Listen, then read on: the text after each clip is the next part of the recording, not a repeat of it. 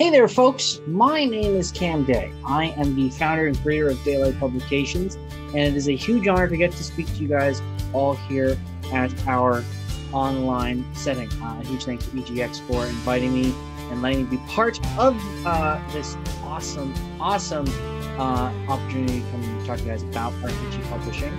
So I just wanted to give you guys an overview of what the panel will look like. So start with, what do you need to get started? What are some things you need to get started to get to work in the RPG industry? You will occasionally hear my cat and have guest appearances by her as well. So that's going to be the first part of how do you get, where do you get started? Then the next part's going to be writing your first projects. For the point of this whole thing, we're going to be starting on the DM's Guild, where I got my start, the Dungeon Masters Guild, and I'll sort of tell you guys a little bit about that. And so from there, then we'll go to actually publishing your first piece. Now you've published it. What do you do? How do you get it published? That kind of thing.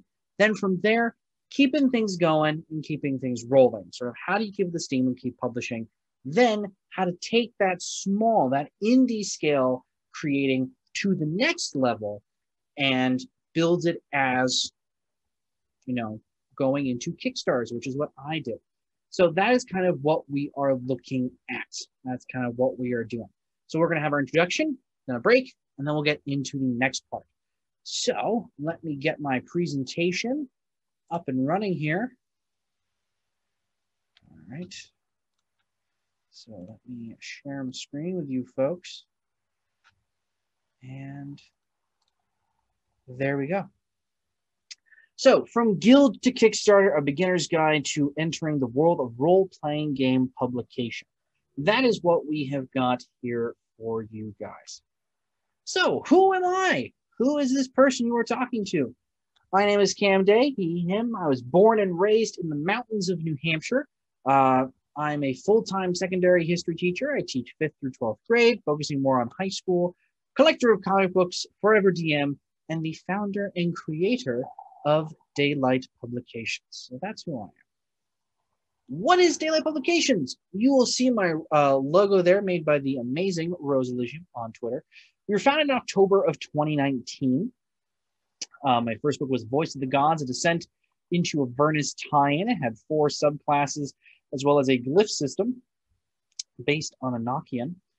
From there, I went on to produce books like Root and Twig, which is a collection of tree, timber-themed subclasses and an original class, and Feyforged, my homage to Bionicle and Eberron. In the spring of 2020, we decided to produce our first Kickstarter, Supers and Sorcery, which is now an Electrum bestseller on DriveThruRPG. We have 355 sales of Supers and Sorcery.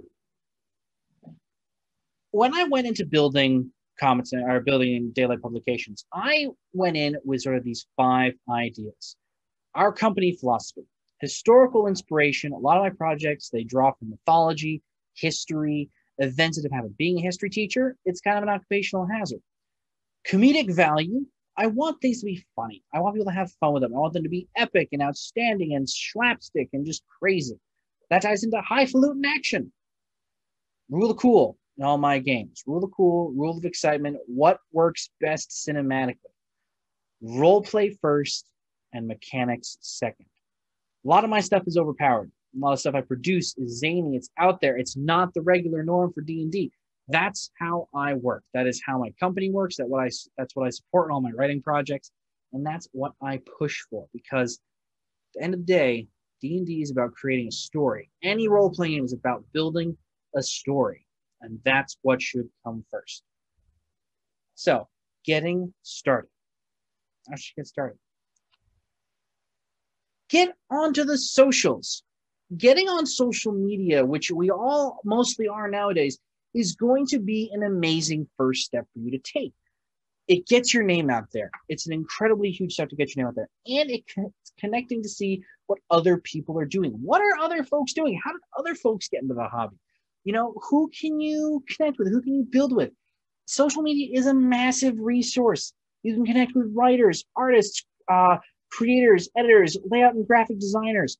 You have this huge spot, this huge area that you can take advantage of, and social media is there. and it helps you develop your marketing and networking skills. So the two social medias you'll see here that I have, Twitter and Discord, pretty common. Facebook is starting to kind of die out. I would say that most RPG stuff, most RPG creation, really active on Twitter, really active on Discord. Facebook's kind of middling. Other social media platforms, not so much. I don't think I've heard of there being an RPG Snapchat. TikTok is definitely becoming very big, more so for just like D&D fans. So if you make the migration from TikTok to Twitter, you'll be able to build those connections there. So get on social media. I know some folks might not like it, but it's a huge first step. What is your brand and logo? This kind of connects with what we're going to talk about in step number 3 for getting started. What do you want your logo and brand to be? You know, what is the first thing people think when they look at your logo? What is the story that your logo tells? This is really important, especially to marketing, because if you don't do that, folks aren't going to recognize you. They're not going to see your book and say, I know that's so-and-so's book. I know when folks see my logo on my books, they know, yep, that's something Cam did, or that's one of Cam's projects, or that's one of Cam's teams. They know what they're going to get when they see my logo. So for example, our logo is a copper dragon. Copper dragons are jokesters and storytellers. So folks know my products are for laughter and narrative. That's what I'm talking about. That instant recognizable. We all know what different logos stand for. I'm not going to get into the, the meat and potatoes of it because it's pretty basic stuff. But think about it. For example, World of Warcraft. When anyone looks at the WoW logo, they know, most people know, yep, we know something from that. So think about that. What is your brand and logo? What is your niche?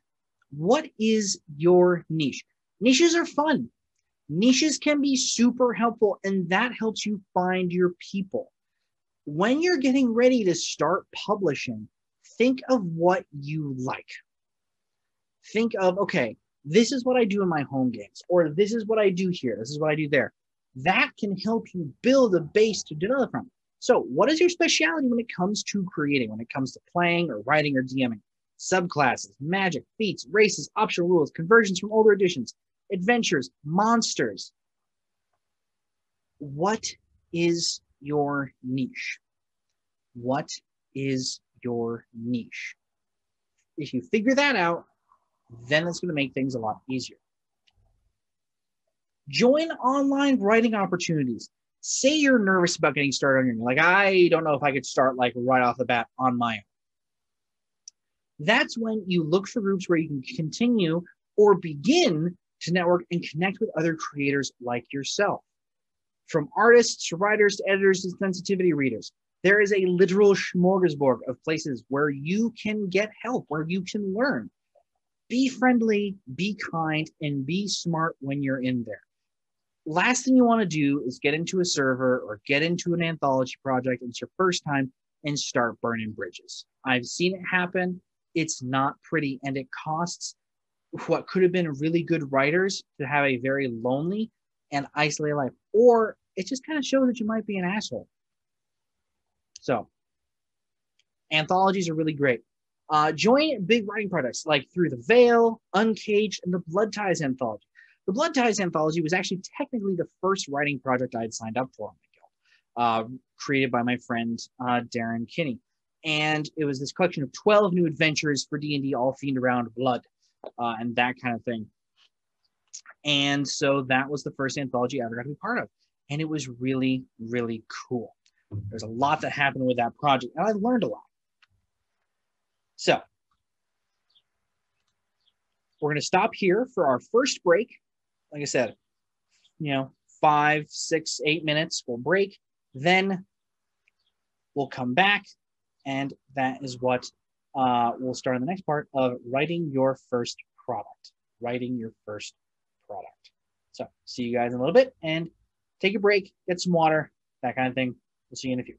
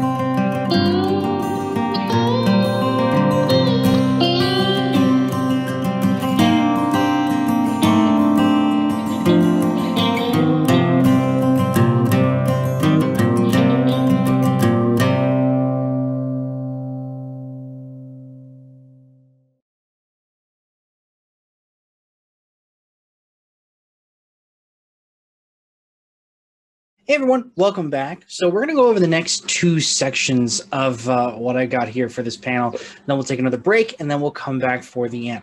So what we talked about before the little break is how to get started. What do you need to get started in this industry to build up, kind of the little following, or to get where you need to go to actually get started on this?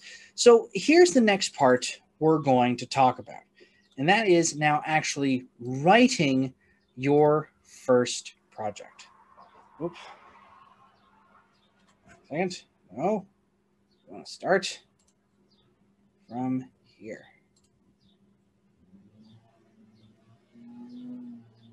Next slide.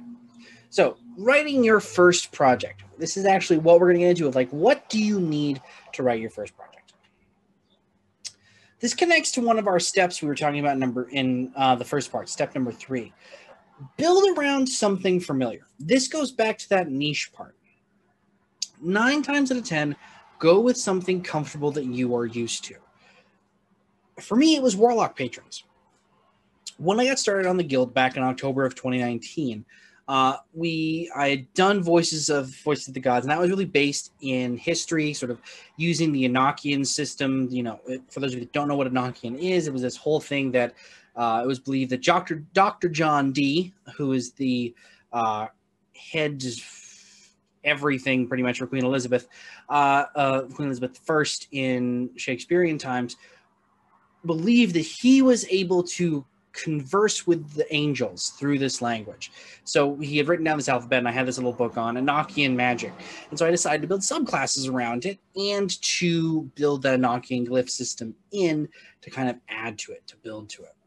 So from there, I was like, well, it's almost Halloween. I really like warlocks. So I decided to create a couple warlocks. So you see the Dark Rider, the Drowned, Camazotz, or rather the Great Bat, and there's one that I didn't put on there, Baba Yaga, and that was kind of what folks started to know me as. They knew, one, my stuff has really good art. I go and find the best artists that I can to build awesome products from. So there was that bit. And I liked warlocks. I made very heavily flavor-based warlocks. Play to your strengths to show what you can do right off the bat. If people know, and this is all about also building your brand, if people know, hey, I can go to that person, I can get some bomb-ass warlock patrons, or I can go to that person and I can get some bomb-ass one-shots. That's where you can start. That's where you can build from. But it's important to not pigeonhole yourself, because while it can be good to market yourself that way, if I only stuck with warlock patrons, people were probably going to get very bored of me very quick. They were going to be like, yeah, if all he can do is warlock patrons, then what's the point? I can go and get warlock patrons from, somebody else that's doing them when, sure, cams are great, but that's all he does. He doesn't show any difference. He doesn't show any ability to change or adapt. So we're thinking about this. What do you want your first product to be? You have your brand. You've got a fun logo for the inside of the book cover, because if we're starting on the guild, you cannot put your own logo on the front of the cover. It has to be the Dungeon Masters Guild logo. There's a ton of awesome resources out there about how to get started on the guild, and we'll go into it a little bit more later on. But if you're starting in the guild, which is where I started, the guild logo has to be on the front. You cannot have any others. And then, so what are you going to write? What are you going to write? Step 2, find an editor. Editors will save you. I used to never get editors. I was like, I worked at the writing center at my college. I know what editing is. No problem. However, one of my perks as well as one of my downfalls is I don't know how to balance stuff well. I'm not a balance guy. I'm not mechanically that great. I can give you super sweet lore. I can give you super sweet flavor, give you some really cool abilities. Chances are, 90% of the time, they are incredibly overpowered. So we writers like to think we can spot everything ourselves. Hate to break it to you, but we cannot. Editors are godsends. They may be critical, but they're only there to help you and assist you. 9 times out of 10, my products become way better because of editors. And I really didn't get how important it was having an editor until we did Supers and Sorcery. When I was like, you know, this is a 216-page book. We need some editors on it. And luckily, you know, we were able to find some really awesome ones on the team, and just really, really good work. So editors, very important. Find an artist. I love artists. So many of the artists I find for projects now are really good friends of mine. If I need something really quick, I can usually get them up, like a hold of them and be like, hey, can I get this? Can I do this? If not, you know, can you point me to someone who can? And that's great. That is awesome. Take advantage of that. Now, on the Guild and Drive-Thru and other resources like Adobe Stock, yes, there are stock art packs. Drive-Thru, DM's Guild ones, there are base packs of old Wizards art that you gain access to by publishing on the Guild. So you get them. It's great. They work in a pinch. You find a good piece, huck it on there. However, the downsides are they're often really low quality. A lot of them are not really they don't have good resolution. They don't translate well into PNGs. They really struggle to work well. Yes, you can throw them in there and it'll fix the problem if you just need some like quick filler art, but they often don't have quite the right feel. They often do not work. Now, I know some folks that make awesome projects just from stock art, but usually they go the extra mile and they set up an Adobe Stock account and they'll be able to get access to art images. So if you decide, hey, I don't like anything that's on the Guild or Drive-Thru, I'm going to go look into Adobe. Adobe Stock is $29.99 a month. You get access to 10 free assets a month that will stack if you don't use them. We discovered using that during Supers and Sorcery was huge. It really helped. We've been using it a ton for Comets and Cockpits. So if you feel like dropping that extra money, which is, again, $30 a month is no small charge, to get access to Adobe Stock Art, there's great stock art on there too. However, there are tons of artists out there who are willing to work with you if you chat with them, and it allows you to build a relationship. Like I said, most artists I've worked with are now my friends, and it's awesome having that side. Plus, you get to see how they grow and develop as artists. You bring more people into the hobby. You help make people's dreams come true. Even if it's indie or homebrew, you are still making their dream happen. One of my biggest thoughts here is don't stick to just one style of art. If you say, okay, I want all my projects to look painterly, I want them to look like Wizards core books. Here's the problem, though.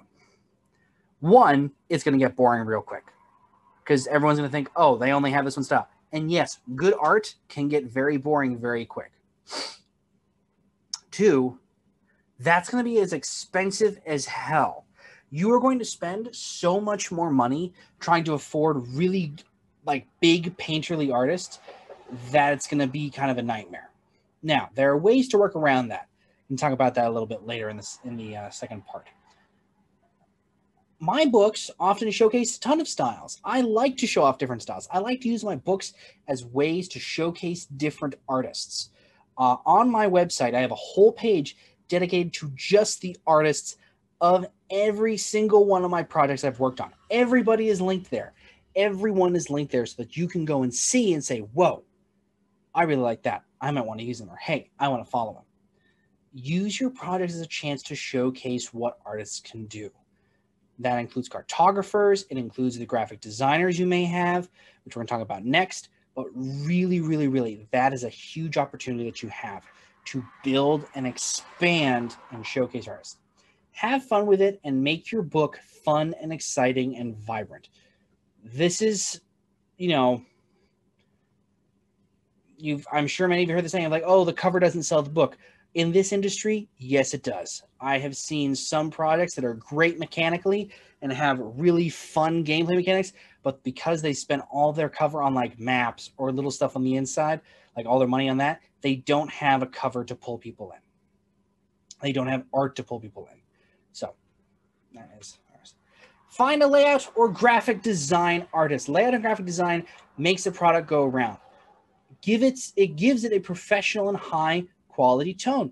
There is not a day that goes by, and I had to unfortunately stop reviewing stuff on the Guild because just with being a teacher, it takes up a lot of time that I didn't have. But there will be many times when I get products, and I'd be sitting here looking through them. You know, I'm screaming through. I'm like, oh, okay, I got this one. I'm like, holy cow. The difference of a good layout and graphic design artist on your book is immense. It is immense because it can make your book go from make it or break it. It can make your book go from boom to pow. They will change the very conception of how your book is perceived and how it looks, and it will make it boom. If you would rather do it yourself, there's an awesome resource from Laura Hisburner that actually allows you to build amazing layout projects in Microsoft Word. So the template itself is, I believe it's $4.99. $4.99 about that on DM's Guild. You get it. It comes with all the files built into a Microsoft Word doc with all the correct formatting, graphs, tables, stat blocks, whole dealio. That is a great way to get a feel for doing layout yourself if you don't feel like you really need a layout or graphic design artist. Luckily, again, this is an area where if you find a good layout or design artist, you can become friends, and then you just be like, hey, I got this project. Can you get to it? And you get to it. And they're like, sure, awesome, can do, will do. So this is a great opportunity that you have access that you could use. So now it's time to publish. Now it's time to publish. 1, royalties are your friend. This is the easiest way to pay back collaborators. Using the royalty tool or the manage royalties, as you'll see over here, I've got some examples of what those look like on DM's Guild or DriveThruRPG. Now, it differs based on where you go. DriveThruRPG takes 35% royalties as payment for a non-exclusive agreement, meaning that anytime your product sells, they're getting 35% of the profits. DriveThruRPG then also takes 25% for an exclusive agreement. So non-exclusive means you can sell your book on any other platform as well. Exclusive means your book is exclusively a drive-through title. You cannot sell it anywhere else. Now, if we go to the Dungeon Masters Guild, they take 50%, but the upsides are you can use all 5e Wizards IP. You get access to all of that to use in your books. You can build stuff in the official settings, use the official races, use the official classes, but you cannot sell any of your guild content anywhere else, and any guild content is therefore also property of Wizards by default. So you give up a lot by publishing stuff on the guild, and that's why for me, I'm slowly trying to scooch more on drive-through, but you gain amazing access to high quality content and some stuff that is better than anything Wizards puts out. You got your manage royalties tab, which you use to share royalties around. Some folks might prefer royalties. You know, they might say, hey, out of this, I'll take 5% royalties. So every book purchase, they make 5%. Some might prefer commission. Some folks are gonna be like, no, you need to pay me up front. I make this flat rate. You can negotiate, you can discuss, but some folks might only be able to do commission. And then some folks might be willing to do a combination of both. For instance, I have a cartographer on a project I'm doing with Realm Warp Media. She's willing to take $100 and then the rest of it in royalty money to pay for some maps we're having her do. So that's kind of an example. But always be upfront about royalties and always be upfront about how much you're going to be making depending on the site you go to. Scheduling releases is good. The new releases wheel can go quick sometimes. If you use the release date tool when publishing your titles, down at the very bottom of the publishing page, there's a release date you can set it. That can really help you because unless you schedule something, it's going to disappear quickly. You're going to lose out on advertising time. Especially the DM's Guild new releases wheel. It can go by so quick because folks might drop tons and tons of products all in one day. So that's why you use your release date tool. So scheduling releases is good, but so is being spontaneous. Sometimes launching stuff just right off the cuff can be good. If it's something small, goofy, and fun can be a good idea. It might jazz up a stagnant new releases wheel. Say the new releases wheel hasn't launched in a couple of days or hasn't changed in a couple of days. Then you can release something and be like, hey, I'm changing it up. We're going to get something going.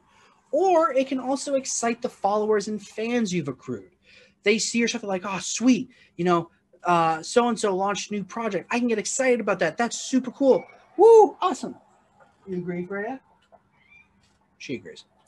At the end of the day, do what you want to do. And I'll share a small story about this. I had released a book called Barrow Bound. It was a one-shot, and I don't really write a lot of adventures. There's just too much there for me to be able to handle and plan well. So I'd written this adventure, and I was like, well, I wasn't quite happy with how the layout was last time because I had done it all myself. I had some really cool art that I didn't really showcase well enough. So I went to a buddy of mine, Brian Holmes, and I was like, hey, Brian, would you be willing to do layout? I know you said you were experimenting. Would you be willing to try out some layout for this new version of the book? And he goes, sure. So he finishes it like 2 weeks later. I go, well, I was planning to do this tomorrow. I'm just really excited about it. And he goes, dude, you release so much stuff. No one's going to be surprised if you drop it today. No one's going to be surprised. They're just like, oh, can I drop something new? And I did. I literally set it up, dropped it that afternoon. Boom, we were done. So if it's on your brand, just like launch stuff, awesome. But if it's on your brand to schedule, have planned releases, make sure to keep that in mind. Biggest thing, guys, be civil and be kind. There are lots of gatekeeping neckbeards and trogs that really like to sully the hobby, especially after the last couple years.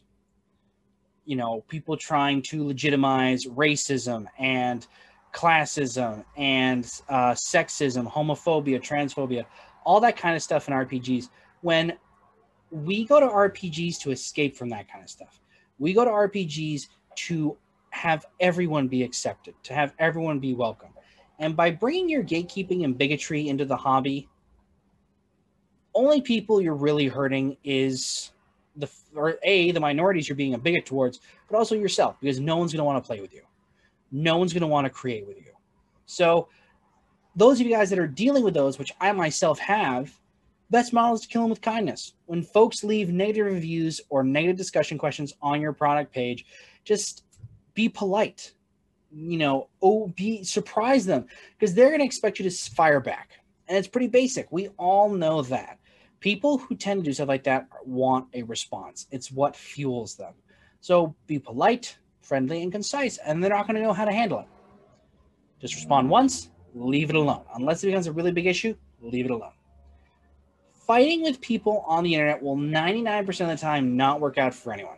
It's going to leave everyone angry, everyone frustrated, everyone annoyed. Just ignore them. It's not worth the time. If they're just being a douche, then just ignore them. If it's getting dangerous, you report them. It's that simple. There's a block and a report button on Twitter. There's a block and a report button in Discord. Cultivate a healthy, welcoming, inclusive community, folks. Literally the core of it all. No matter what edition of D&D you play, no matter what kind of RPGs you play if you don't play D&D, no matter, just be kind and be civil. So, keeping the steam going. What do you do now that you're done? How do you keep it going? So first, make sure it's always fun.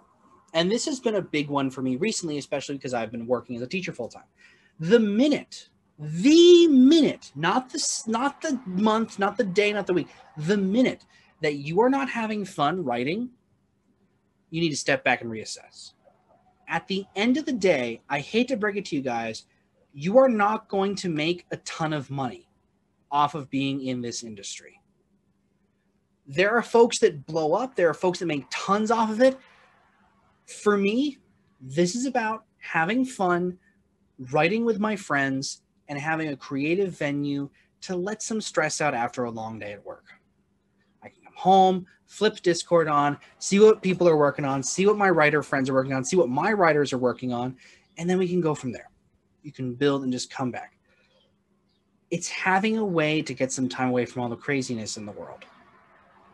And especially after what we've been experiencing through COVID, through the, all this, the racial protests, all the rebuilding, the reformation of, the government here in the U.S., stuff going on in Europe, Brexit, all that kind of thing. We've had a lot of craziness going on the last couple months, last year or so, last couple years. And writing isn't an escape from that. But the very instant you are not enjoying yourself anymore, that's a red flag. That's when you need to stop. And this goes perfectly into 2. Take breaks. Take breaks, guys. Take breaks. It is important in any endeavor. I'm still working on getting better at this. I really sometimes, will not know where the line is of, I gotta get this done. Gotta get this done. Gotta get this done. That's not what success is. Getting something done on time and released on time, if you look at any video game company, is not how it works. Releasing later, but with better content is always good. Burnout is very, very real. As an educator and a game designer, I experienced that a lot. And burnout can kill you. Stress can kill you. This industry is friggin' stressful. You've got Kickstarters, you've got fans, you've got printing, you've got artists. There's so many things. There are days where I'd rather be in the classroom than managing something that I really love. So give yourself time for some brain space. Maybe take a break for a couple weeks. Take a break for a couple months. You owe it to yourself not to work 24/7, 365. You owe it to yourself to make good content, but you also owe it to yourself to not die from burnout. So take breaks. Post often and be you. This goes back to our very first thing of get on social media. Whether it be on social media or in your work, be authentic and always be posting. Not just a bot spamming your products. Not just a bot spamming your products. Don't just always constantly be like, oh, it's self-promo Saturday. Oh, it's Whip Wednesday. It's TTRPG Solidarity Thursday. Don't just always post during that. Interact. This connects with networking. Share thoughts. Post articles. Support and boost other creators. Participate in threads and discussions. That's half the fun of building a community, is that you can network. You can meet folks. You can enjoy the company of folks. These are all good ways to get yourself out there and find your fellow people. This goes into what I was talking about collaboration. Excuse me, networking. That's all part of it. This space is a welcoming one. We are inclusive. We are diverse. You need to respect that. If you go on social media and start being a freaking bigot and start making an ass of yourself, bending over and showing us your whole ass, that's a line crossed. You will be called out for it and shown the door. We don't have room for bigots, people who are disrespectful, people who are not welcoming to diversity. We don't have space for that in this community, because if you think about it, all of us started off as people who were ridiculed. This whole industry, the whole community, we were made fun of. And now we're gatekeeping from our own community where we sought for refuge. Like, that doesn't make sense to me. So make sure that you are always, always being welcoming. But if you see someone who is dangerous to that, who is not, that's when you got to show them the door. Collaborate, guys. I cannot stress this enough. I've said it a couple of times throughout this panel already. Collaboration is the key to a good time and growth. Participate in threads and apply to anthology books. Already covered on that. Partner up with a couple of other writers you know well. Once you form your community, once you form your friends, then you can collab. You can build and build and build. There are folks always looking for people to join series or bigger quest books and the like, so keep an eye out. But this also goes to something that I've really been encouraging more folks recently to do so, and that's to play lots of other RPGs too. Collaborative play in other systems will make you a better writer and developer, whether you're writing for 5e, Pathfinder, Call of Cthulhu, Quest, anything. The more games you play, the better at gaming you're going to be. You don't just play one brand of video game. If you do, then I highly recommend you switch that up, because that's going to get boring real quick. I used to only play 5e. I used to only play D&D. Then I discovered stuff like City of Mist, Vaesen, Pathfinder 2e, Honey Heist, Witcher, all games I have on this slide, and they have made me a better writer. They have made me a better designer, because I can see how other games have done it, and I can borrow bits and pieces. So really, really play lots of other RPGs. Play lots of other RPGs. So we're going to pause there. We're going to take another break. That's a lot all of a sudden to throw at you guys. So we're going to stop here. We're going to do another 5-minute break, and then we'll come back to talk about the move to Kickstarter and how to do that successfully. So we'll see you guys in a few.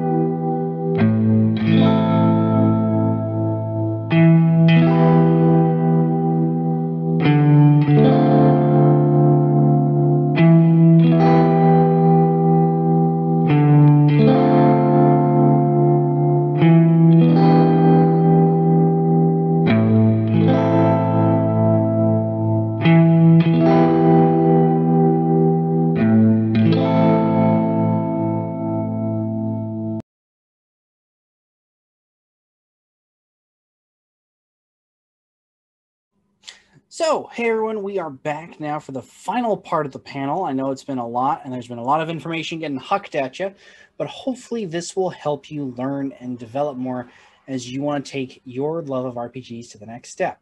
So now the big piece, and I've often been asked this by a lot of my friends, and this panel is a perfect opportunity to kind of nail it down and kind of figure out why. And there's a couple of stories that goes along with this. So let me get our next portion of the presentation up. And there we go. So moving to Kickstarter. So the story of how we got to Kickstarter is that obviously COVID happened. I was home finishing up my spring year of student teaching. So I finished all my student teaching online. And a couple of friends of mine were talking about in the DMs Guild creative server, how would you do like costume vigilantes in 5e? And so me being the very outspoken nerd I am, I was pinged and I was like, what? Where am I required? Where do you need me? And so about 20 minutes later, I made a server. And about 20 minutes after that, we started getting people in. And then our first project, Supers and Sorcery, happened, which we'll get more to in a minute. Supers and Sorcery was really, was sort of a learning curve. But before I get more into them, I want to go over what I've come to find in doing our two Kickstarters has really shown. Like, I kind of want to talk about what I've learned from them, and then we'll go into how these 4 C's affect them. So first, you have color, character, communication, and consistency. These are the 4 C's of Kickstarter. I've reviewed a ton of Kickstarters. I've talked to a bunch of folks who've run Kickstarters, and I've run 2 now. Color. You want bright, exciting pages. Tell stories through images and visuals, not through text. If your Kickstarter has a lot of text, people are going to peter out real quick because they don't want to read that. They want to see, what am I going to get? What are your add-ons? What are your stretch goals? Does this look bright? Does this look exciting? That's what they want to see. Character, be friendly, be happy, be cordial, be open, be honest. If you're a dick, no one wants to support your Kickstarter if you're a dick. Plain and simple. If you're an ass, no one wants to talk to you, no one wants to support you. If you are friendly, if you're open, if you're willing to talk to anyone, respond to questions, respond to messages, try to help people, try to talk to them, that is what's going to make people see, hey, those are good people, they make good Kickstarters, and they actually talk to people. They actually help people. And that plays perfectly into communication. Get back to people in a reasonable time, be open, and be willing to take critique. I have run into so many Kickstarters that I've wanted to review, and I've tried to reach out to the creators and said, no, we're not looking for any help. We're fine, thank you. Or I'll be like, hey, maybe you guys might want to fix this. No, we know what we're doing. Immediately makes it less likely that I want to work with you. If you're willing to take critique and say, hey, maybe we need to add some more stretch goals, or maybe we need to reorganize the page a little bit. That also goes into sharing your Kickstarter page with your team. If you're building a Kickstarter page, let them see the preview. That's going to give you more eyes on it that can help you see what's going on. And then consistency. Keep a schedule, keep records, keep in touch, keep well-organized plans. All of that is going to make those other things, those other three, color, character, and communication, way easier. If you keep a schedule, say, okay, keep track of how the Kickstarter is going. Keep track of the build-up to the Kickstarter. What we did with Comets and Cockpits and Supers and Sorcery is that with Comets and Cockpits, we gathered the team by November 15th. We finished all of our writing up, our first draft, by January 15th. Then March 15th, we launched the project. And then we wrapped up by April 15th. So keeping that schedule, that consistency, perfect. Keep in touch. Keep in touch with your writers. Keep in touch with your artists. Don't just set the friggin' Kickstarter up and then ignore everyone. That's not how that works. You need to keep your team involved, because if they're not involved, your Kickstarter, it's going to tank, because you're not going to have support. You're not going to have your team. You're not going to have advertising. And frankly, at that point, you don't deserve to be a team lead anymore. You need to be consistent. You need to communicate with your team, keep your team in the loop, and communicate with your backers as well. These are the 4 C's. And I'm going to kind of go into how that played out. So, Supers and Sorcery, spring 2020. Our initial goal was $3,000, mostly for art. We were funded in 10 hours. Our end goal after fees and everything, or our end goal in general before fees, was $12,424. We got 557 backers, and we've sold almost 360 copies. So we're an Electrum bestseller now. This has all been since December of 2020 when we launched the book. We launched the Kickstarter in, I believe it was August, and then we had it up and ready to go right before Christmas. So we had a pretty tight production schedule. We also had a very small team of 20 people, of only like a little over 10 people. We had about a team of 12 writers, including myself, my creative partner Adam Hancock, our editors, and our editors. So we had a very small team. So that was Supers and Sorcery, and we learned a lot. One big thing, we didn't make more stretch goals than we needed to. So often Kickstarters will die if they try to do more than they can. You'll see them adding Kickstarter stretch goal after stretch goal after stretch goal after stretch goal, and you'll be like, okay. And then it takes you like 4 years to get your Kickstarter because they have to try and manufacture all the stretch goal stuff. So we said, we're doing these X stretch goals. After that, everything else goes into art, goes into paying the writers more. Straight up. Easy peasy. It wasn't that hard. Now, we'll fast forward. Comets and Cockpits, spring of 2021. So we figured out what we're doing with Supers and Sorcery. It was really awesome. We're like, cool. We're lining up for the next one. Again, that consistency part. Our initial goal, 3,000. I decided all daylight projects are going to start with a goal of 3,000. It is high enough to show that, hey, we mean business, but also means we can hit a lot of stretch goals and potentially make more. We were funded in 100 minutes. 100 minutes compared to our first project. Our ending funds were $38,565 before fees. We had 996 backers, double the backers and triple the funds. And we were like flabbergasted, absolutely flabbergasted. Part of this is because we used our pre-launch page as a place to gather folks. We had almost 600 followers on our pre-launch page, and we did a ton of advertising. Again, that plays into networking, that plays into being consistent, communicating, posting, building, creating. Kickstarters, boom or flop, because they are very much a word-of-mouth industry. So, Comets and Cockpits, we also learned a lot from, because this was a 2-book project, which I don't think I'm ever going to do again because it's very complicated and there's a lot of frustration and stress, and it's taken a lot of time because we're not funding 1 book, we're funding 2. So that's been a lot of stress.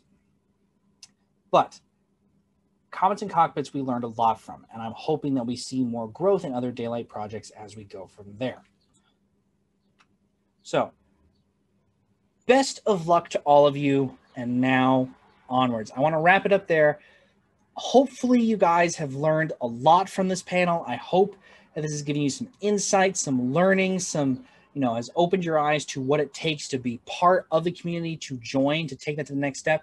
All of you that are watching this now are going to have access to a link to join our Discord server, so you can participate in our Daylight Publications mentorship program, where we actually guide you guys through the process of creating and publishing your own subclass or race. And that is going to be a way to help you enter the industry, to get your foothold in there. And so you're going to have access to that link to join for session 3, which will be our fall session. Really excited for that. And we really just hope that you guys come, you join, you participate, and bring more excitement to the hobby. So, again, guys, thank you to EGX for allowing me to come and give you guys this panel. I really appreciate it. This is a huge passion of mine, and I'm really a massive advocate for getting more folks to join in the industry. So I really appreciate you guys taking the time to stop in, listen into this, and I hope we see you in the server and we see more folks join the hobby. So, may all your rolls be 20s, and I hope to see you on the guild or on drive-through. Thanks.